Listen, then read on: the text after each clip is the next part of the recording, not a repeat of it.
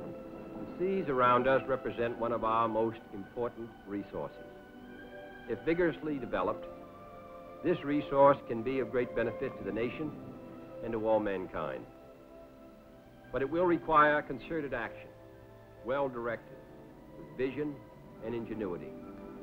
It will require the combined efforts of our scientists and institutions, both public and private, and the coordinated efforts of many federal agencies.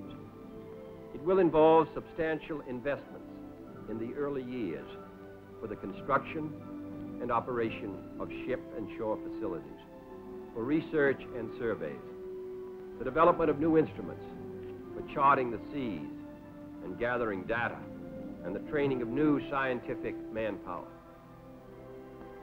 It will be an exciting enterprise in which all Americans should take part. The sea is all around us. It is part of our lives. We should master it. We should know about it. And I'm glad that the United States is committed to this great effort.